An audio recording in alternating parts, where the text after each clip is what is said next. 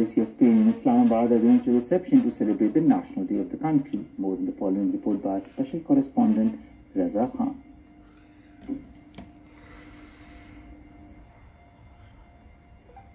Trade volume between Pakistan and Spain has crossed $1 billion level, which is a testament to strengthening of ties between Pakistan and Spain. This was stated by Federal Minister for Defence Production, Zubaida Jalal, who was the chief guest at the reception arranged by Embassy of Spain in Islamabad to celebrate the National Day of Spain. Earlier Ambassador of Spain to Pakistan, Manuel Duran Jimenez, expressed satisfaction upon the upward trajectory of Pakistan-Spain ties. National anthems of both the countries were played on the occasion. Earlier Ambassador Manuel received the guests to the reception. Local and foreign diplomats, social and corporate sector representatives, and other dignitaries attended the event. Spain and Pakistan are close friends, and the billion-dollar plus trade between the two countries is a testament to that friendship,